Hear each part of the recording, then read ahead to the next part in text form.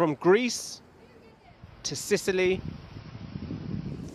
to Algeria and to Turkey, raging wildfires amid heat waves, described as virtually impossible without climate change.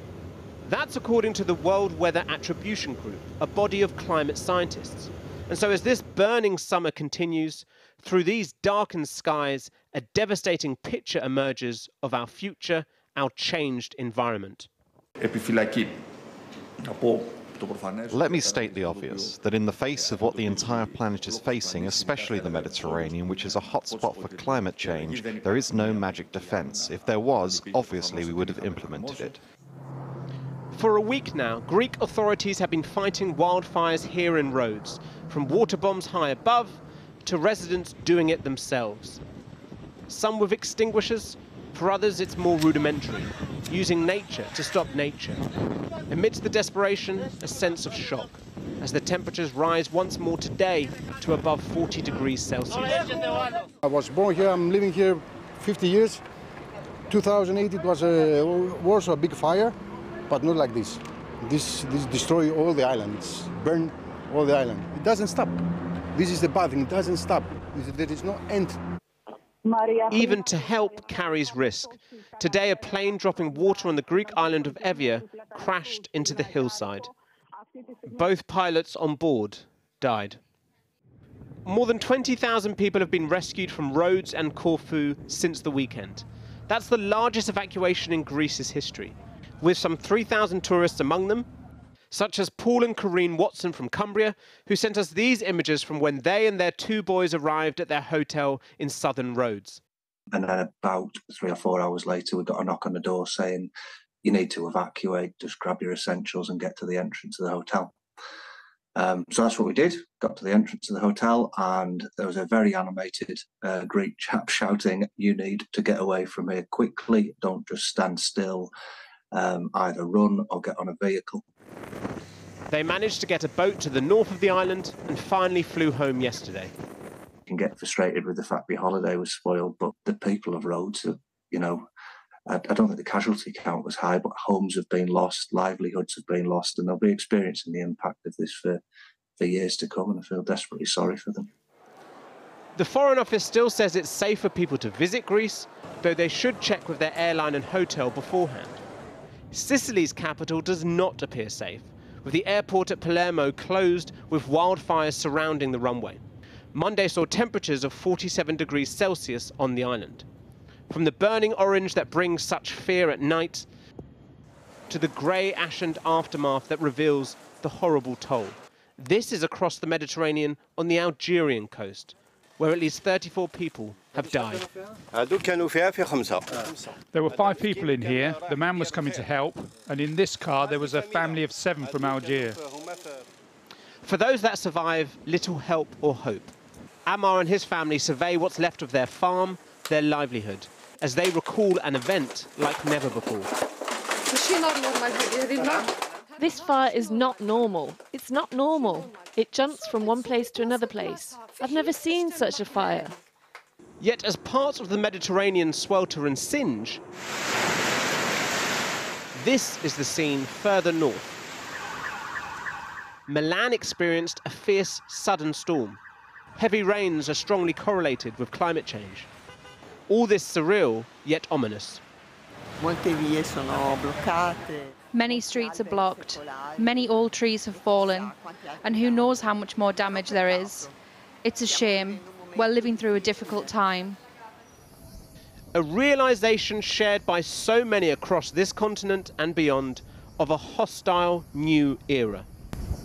Today's report, which said this was all impossible without climate change, warned that these scenes could become yet more common. Kieran Woodley reporting. Well, earlier I spoke to Kostas Taraslias, the deputy mayor of Rhodes. I began by asking him if it was painful to see tourists leave the island in the middle of the holiday season. Yes, it is, but we try to offer to them a little bit safety. We couldn't leave them alone. It was quite dangerous with the fire. So we operate a huge evacuation operation to bring them in safety. Actually, 220,000 beds is the capacity in Rhodes, and in this area, it's only 8,000 beds. That means that the most of the tourists in Rhodes continue to having lovely vacations. So you're saying to people in Britain who are still thinking of coming to Rhodes on holiday, carry on, come here. Absolutely, absolutely. Even the time that we had the fire in Rhodes, no one understand what's happening. We didn't have even smoke over the island. It was in the heart of the island in a forest. And unfortunately, because of the winds on Saturday, the fire reached this place. All the other people didn't understand. And even when we had the evacuation, all the other people was in the beaches, was in the bars, in the restaurants, and they enjoy their holidays. But the pictures that we're seeing on our television screens from Rhodes are infernal. They're dramatic. This is not the kind of place you want to go and spend a holiday in. Of course, it is dramatic because it happened very quick. It happened on the afternoon. But the most important is that we didn't miss any one of the people. Tourism is the most important thing in our economy. 95% of the Rhodian economy is tourism. And we know very well that our clients should be satisfied. And we do the best for that reason. I have to say, seeing those pictures at the weekend of people panicking on the beaches, you know, running away from the planes, leaving their goods and their passports behind in the hotels, that is not exactly a brochure for coming to Rhodes on holiday. I'm sorry to say. I mean, it's a wonderful island, but you don't want to spend your time, you know, in that kind of danger. Yes, it's exactly the same pictures like tsunami many years before, or the fires that happen in Spain and all around the Mediterranean many, many times.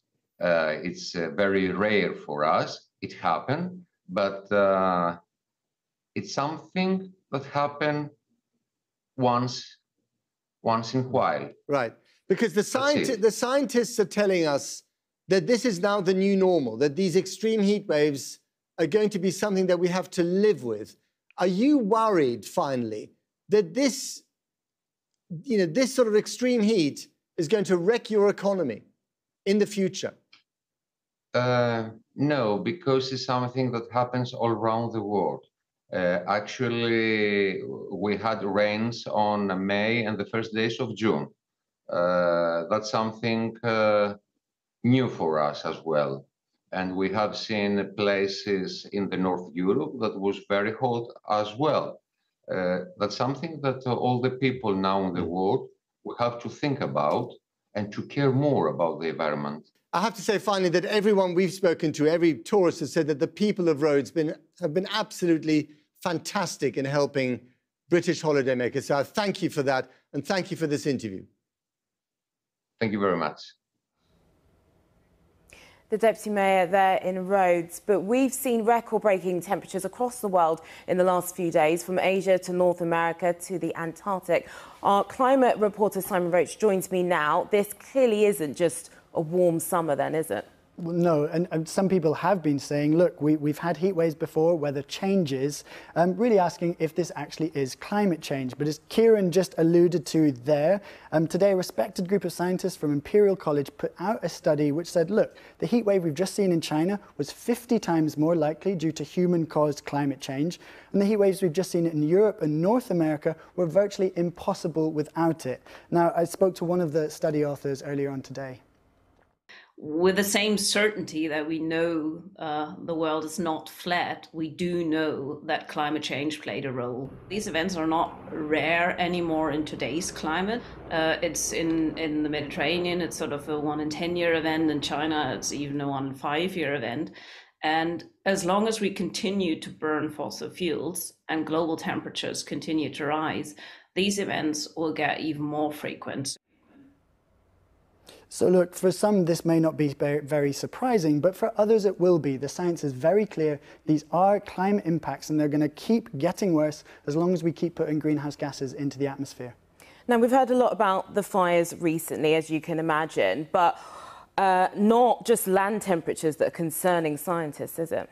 No, you're right. I mean, what's happening on land with heat is actually broadly in line with projections, but it's actually what's happening in the oceans which has really alarmed scientists.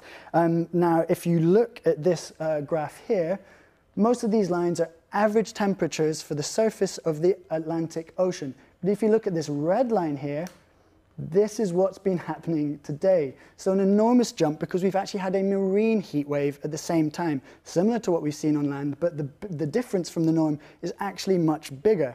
Then if you go to the other side of the world, to the Antarctic, this graph here shows the sea ice cover in the Antarctic. Now, sea ice is different from ice shelves and others. Oh, we've lost that, but there's an enormous change actually going on in the Antarctic now. We've got it back. So you should be able to see that there's a red line which just shows an enormous change similar to the Atlantic Ocean.